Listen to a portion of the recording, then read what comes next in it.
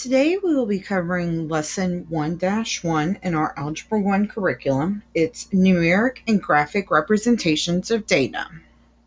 We're going to start off, and in Algebra 1 we are going to be using our Springboard curriculum, and it requires us to chunk our lessons. So we'll do a couple of problems, talk about them, do a few more problems, talk about them, and keep going on in such a way.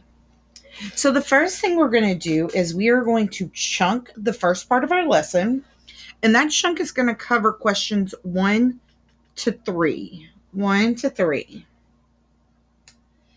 I want you to take a moment with your classmates at your table, and I want you to talk about questions 1, 2, and 3. What we're going to do is we're going to pause the video here.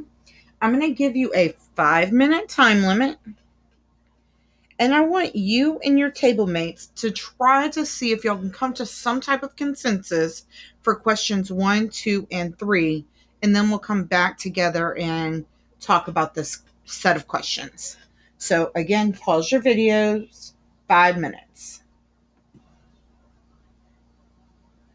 I have now provided the answers for questions 1, 2, and 3. The first thing you would have done in question 1 is you and your table mates should have described the patterns that you saw in the table. You could say something along the lines of the length of eruption in minutes increased by 1 each time. The approximate time until the next eruption increased 12 minutes for every 1 minute increase in the length of the eruption. Number 2, I highlighted things like crowd control, safety. Maybe you just want to give a schedule to people who are trying to come in to see this, to view this eruption of the Old Faithful geyser. And in number 3, this is the one I really want to focus on here. It says, if an eruption lasts 8 minutes, about how long must park visitors wait to see the next eruption?